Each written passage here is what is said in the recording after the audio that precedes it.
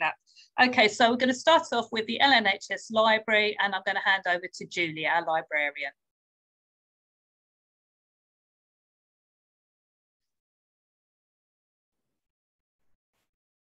Okay, there should be another slide with more detail.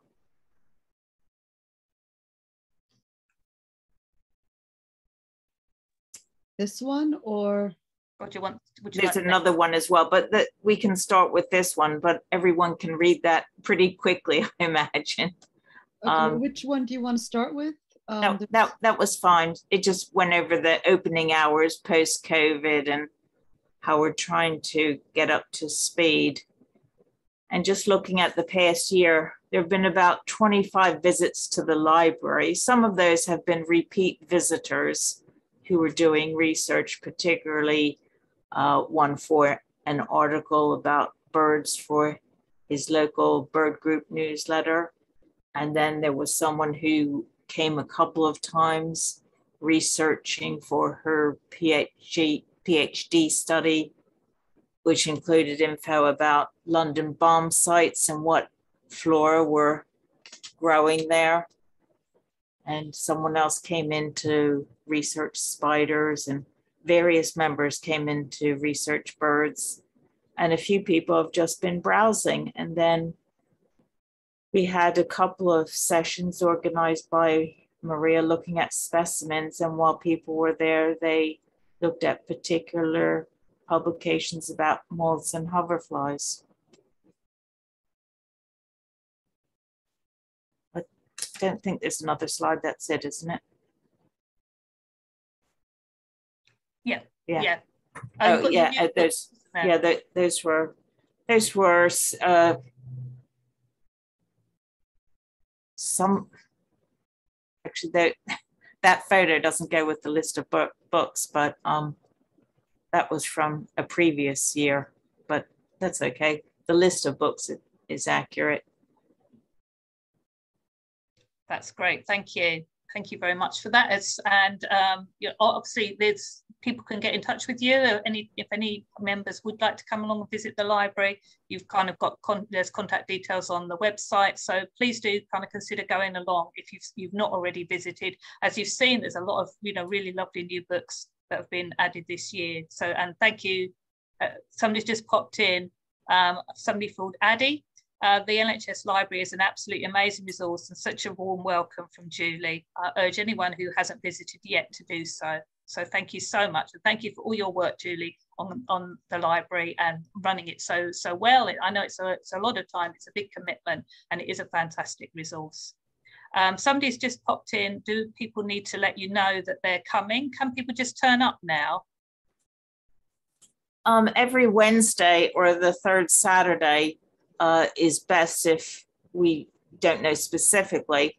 If you want to come, you need to make sure that someone's in the AMC to let you in, preferably during the identification times. But if you let me know, it's probably best.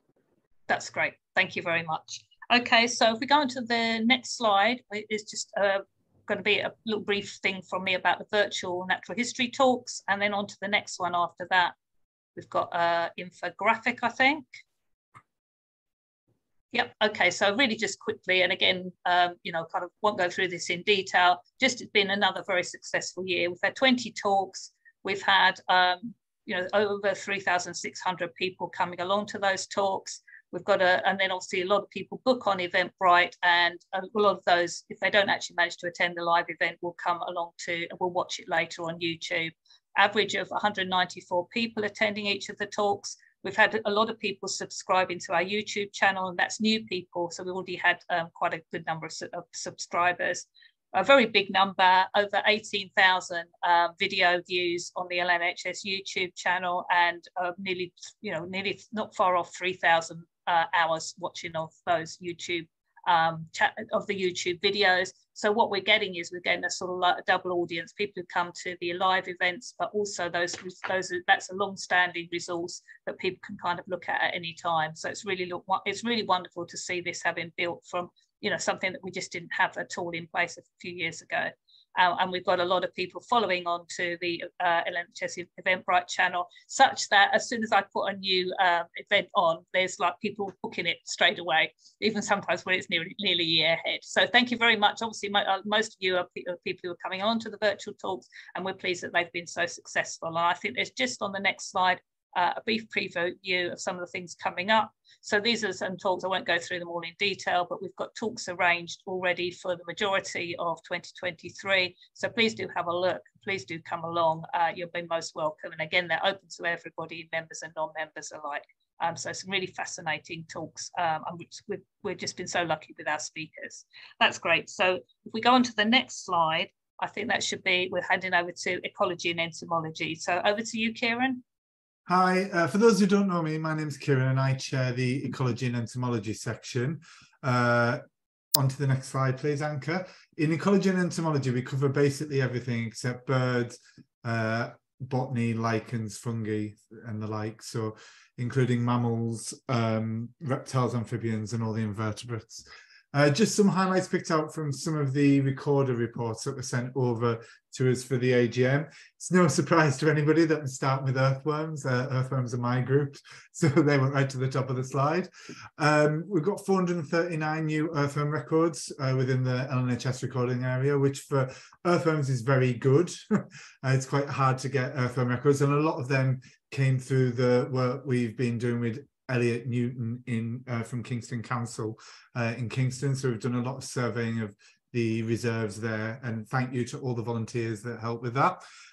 Spiders, we've had 132 spider species recorded in London and Middlesex during 2022, including an exotic jumping spider, but we don't think it's established. We think it was probably an escapee. For true flies, 205 species recorded through the LNHS iRecord activity, including 60 species of hoverfly. I think the marmalade hoverfly is one of our most recorded, so it'd be good to see some more variation. So please do get out there over the next year and record your flies, including your hoverflies. For butterflies, the recorder noted that counts for some species of butterfly appeared low during mid to late summer of 2022. That's very possibly due to parched vegetation, but analysis is ongoing. And our London Butterfly Atlas is progressing, so watch this space for more news on that in the near future. For Ordinate, which is dragonflies and damselflies, one thing I wanted to point out was that a single scarce blue-tailed damselfly was found on one day by a recorder at a private site in Hillingdon in a habitat typical for that species. It's probably the first record of this species for the London area. And finally, ending with Hymenoptera, which is the bees, well, specifically the bees and wasps, from our recorder Tony Madgwick.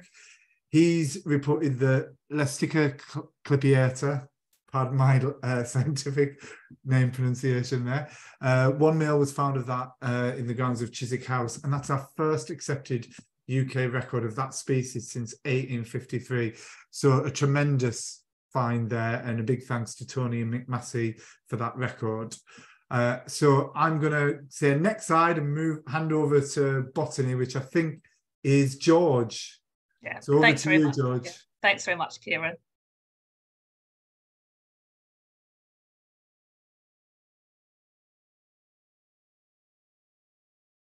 So can you hear me? Yep, that's perfect. Okay. Right. Sorry, there's no pretty pictures on this slide like all the others. I must have been a bit deficient there. But the flavour of the committee has changed a lot. Because Dave Bevan, who's been chairman for a long time, has had to step down after many years of very competent service, and I now chair the meetings. I said I just chair the meetings, but I've discovered that does expand into other things as well. But at the moment, I'm just chairing the meetings. Andrew Planet is now the secretary, having taken over from Sarah Graham Brown, who is, again, very effective, very competent, and served for a long time. I'm no longer the field meeting secretary. John Agar has taken over that post. The indoor meeting secretary is vacant, and we really need one. So if anyone out there wants to do it, do contact me or one of the other members of the Botany Committee and let me know. The role has changed quite a lot with the advent of Zoom and with the advent of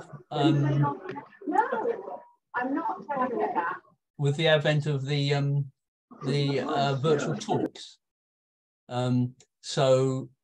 There's a lot less to do, and it's a lot easier than it used to be. But we do need somebody there. And at the moment, we have no representative on the library committee.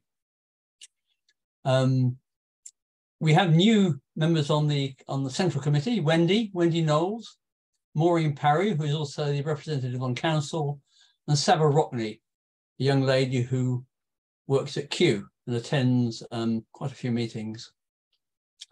The field meetings programme restarted this year. We've had 26 meetings of various sorts with an average of 14 or so people for each meeting. And I hope it continues in the future. Okay, thank you, Maria. Thank you very much, George. We're now going to go to the Hampstead Heath survey. And I think, yeah, Liz, are you okay to speak to that? Thank you. Hello, everyone. I'm Liz Andrew. I'm the chair of the Hampstead Heath survey. Maybe we could go on that. Thank you. So just wanted to say a big thank you to everybody who's helped with all the things we've been doing on Hampstead Heath. And that's particularly Heath Hands, the charity there, English Heritage, who run Kenwood, and the City of London, who look after the rest of the Heath, and everybody else who helps the LNHS and the section in particular make their activities possible. So I've remained as chair when we had our AGM a few weeks ago. Jeff Varger is the secretary, and Kat Duke is the representative to council. And last year's ordinary members were all voted back. That's Pete Mantle, John Eggington, Jeff Duckett, and Joe Maddox. And we added a new member, Benjamin Gibb. So we're welcome to Ben, and we're looking forward to his working with us on the Heath. For survey work and public engagement, we had 15 survey walks after we started again in September, and they were attended by an average of about 12 people per walk, and they covered everything from fungi, spiders, bees. We didn't actually do anything on plants much last year in terms of surveys, but we did dragonflies and ferns subsequently. So we had several notable and new species that were recorded. So for spiders, we had a nationally scarce male, Salticus zebraneus, which is a jumping spider. We had a female Philodromus buxi, one of the running crab spiders, and a male Trematocephalus cristatus, which is a nationally scarce monkey spider. So that was very exciting to have those three recorded during that year. We had a new species of ant, Lasius emarginatus, which is common in South Europe, but first appeared in Britain and recorded in London in 2008. So that's now been become established on the Heath, and what appears to be a trail to a nest of these ants was found. And then the bryophytes, we're always turning up new species of bryophyte on the Heath. So it was very exciting to find Pellia endivifolia. So we now have all three Pellia species on Hampstead Heath. One of them, well, Pellia and one of the other Pellia species only in one place each. And then we found Dicronella howii recently recognized in Britain, also on the Heath, and on an anthill, a very tiny Bryum species, Bryum violaceum. So can we move on to the next slide now? Because the other thing I want to talk about is this project that Mike West touched on, where LNHS were very fortunate to get a grant to study the millennial flora project again in a slightly different way. So just to fill you in on the background to that, the Millennial Flora project was carried out around about the turn of the millennium by other members of the LNHS, and they mapped over 650 species of flowering plants and ferns that were growing on the Heath and the places they were found. And that's just a map showing where one of the species was located from all the mapping. So what we're doing now is we're mapping again the key flora from the original project, but also including fungi and lichens. And this started in March, so we've done a little bit until June, but not very much yet, but much more to report next year. So we're surveying meadows and heath and woodland by National Vegetation Classification, which will give an idea of the type of colonies and plant communities that are living there in relation to other national ones elsewhere. And we're also about to start, but we didn't do anything about it last year, looking at having a diary to look at the emergence of leaves and flowers in areas with different microclimates. So we collaborated with Heath Hands, and with them we set up a laboratory at one of their bases called the Hive on the Heath, and we started mapping the flora primarily, and carried out 4 NVC surveys on meadows and 1 in a woodland, and hoping to get all of these preliminary results into a report to be submitted to the City of London in the next 3 months. So thank you very much, Maria, and that's the end of my quick report. Thank you very much. Thanks again for all the work you're doing there. Now, I'm conscious it is already 7:30, just after, so I'm going to zip through the final couple of sections. We've basically just got a couple more section reports and then we're finished. So I know we don't want to kind of like keep David Wilkinson waiting too long. So just quickly on Bookham Commons survey, the regular meetings there on the third Saturdays have resumed, and there are some regular attendees, mainly local people. And the Life on the Edge project that's funded by Natural England and the Friends of Bookham Commons continues to have a positive impact. And if we just go on to the next slide.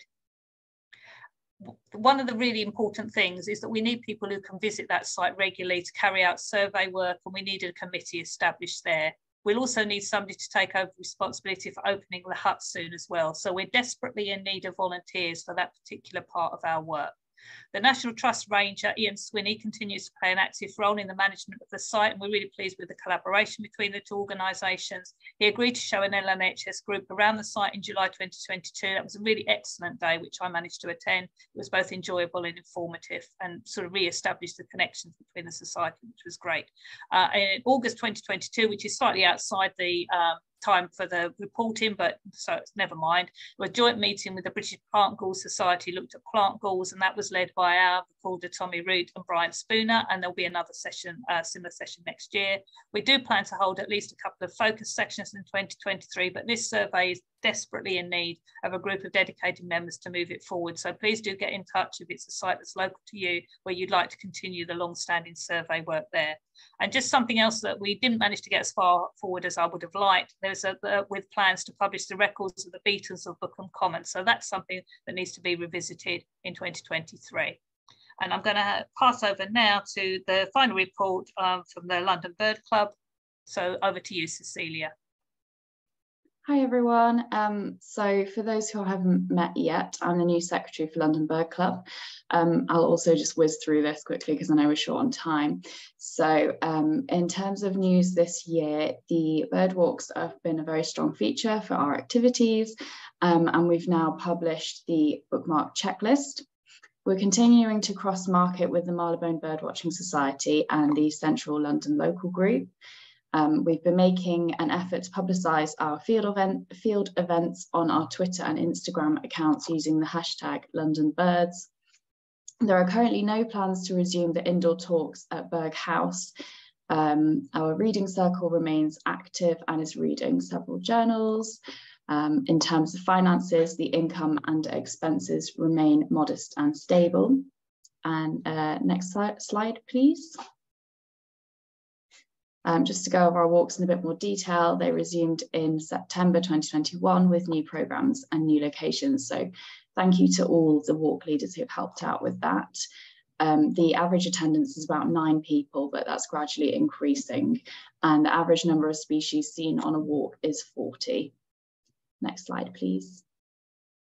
Thank you. So our publication, the London Bird Report, the issue for 2020 was published as planned at the end of May 2022. Thank you to everyone involved. Our packaging is now sturdier, so we've received no more complaints regarding that. And we're aiming to publish the 2021 issue by the end of May 23, and submissions of papers are very welcome. The role of chair of the London Bird Report editorial board is vacant, so if you're interested in helping with any aspect of production, please email that address given at the bottom of the slide. Next slide. And then just quickly, the London Bird Report are also looking to take out about 10 more writers. So this could be a chance to sharpen your skills as a birder and as a writer, and would give you a citable piece of work in the London Bird Report. So you can find more details about that on the LNHS website. And that's everything from me.